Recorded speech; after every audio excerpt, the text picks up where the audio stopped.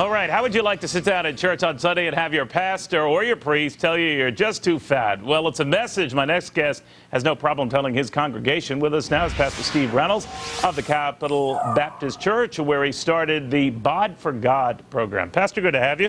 What made you do this? Good to be with you. When did I lose the weight? No, what made you do this? Well, I've struggled with weight all my life. I weighed actually over 100 pounds in first grade, and up until about 15 months ago, I weighed 320 pounds. And I just felt the need in my own life to bring my belief system, where I believe that I should take care of my body, together with my behavior.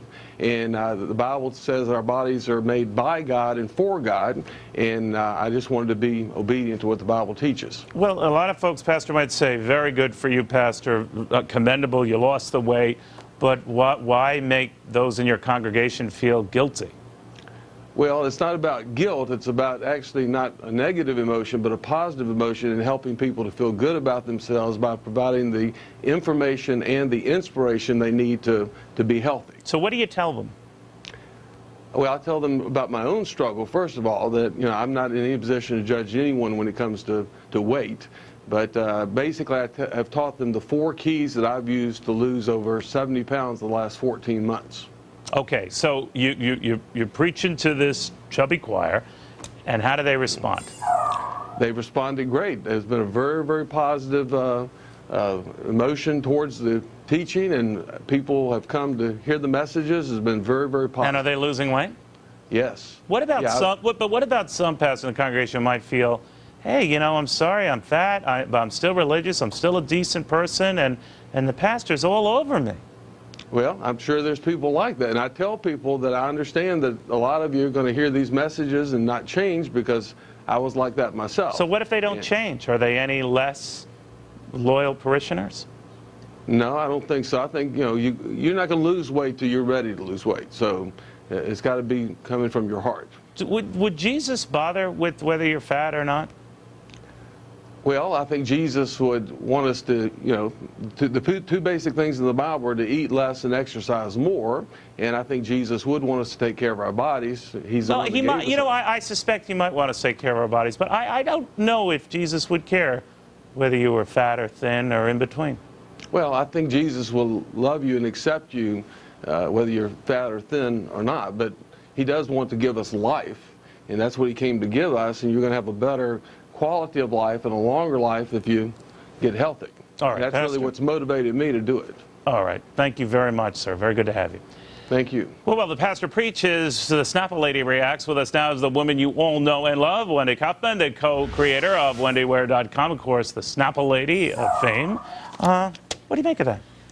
This is very bothersome, and I'm going to tell you why. This pastor, although it's a lovely idea, to go into a group and lose weight, I believe just like there is a separation between church and state in this country, there should be a separation of God and weight. Because here's what's happening as far as I see.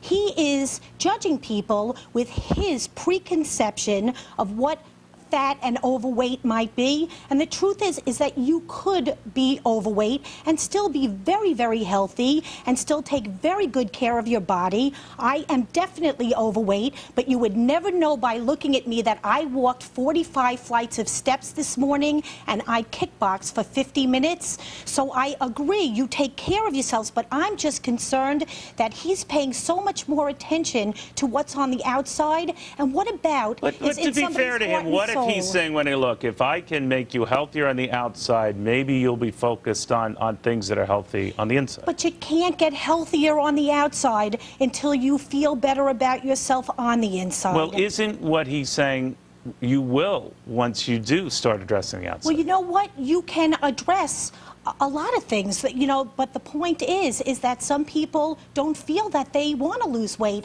But because I love going to a buffet meal, does that negate the fact that I don't love God? Like what he was saying was that if you are in love, let's just say with potluck, and you are overweight because of it, you don't love God as much as you love food. And that is my concern. And what's his end game? Because my concern also is if I was going to church down by where he was, and I knew, because I've dieted and I've gained weight back over the past, what would happen? Let's just say I would go to church. Am I less worthy to go into his church because I have maybe failed? But what if he's addressing? You make a very, very good point. We are created in all colors, shapes, and sizes, and man has weaknesses. We do. And you know what? We turn to Mine God. are cannolis. I don't know. But, and yodels. Wait a minute. But I see all your great points, but if we have this obesity epidemic in our country, and if you can find someone like the pastor saying, I can connect God to making you healthier, to making you happier, and that can decrease the obesity epidemic in this country that's killing a lot of folks. Wouldn't that be net a good thing?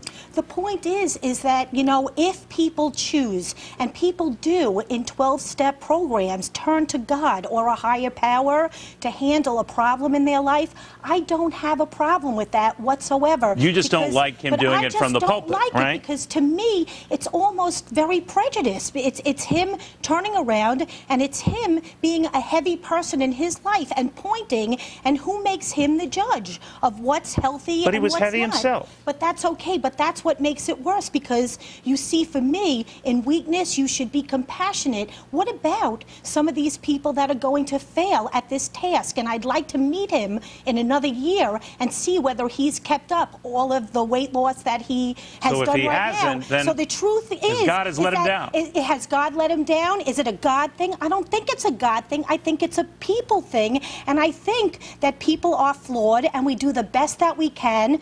But I'm very proud of the addictions that maybe I've accomplished in my life. Yes. But you've always said you'd like to lose weight. A lot of us would, but you don't look at it as a religious battle. No, but I always know how much God loves me, and I know that God loves me despite that I weigh over 200 pounds. I know that because I have a wonderful relationship with my God, and I just think religion and spirituality are things that should enrich people's lives, and I think that it should make people feel safe, not scare them or manipulate them. All right. I just get nervous, Wendy, with people mixing religion and bakery products. But that could be just me. Wendy, very good seeing you again, as always.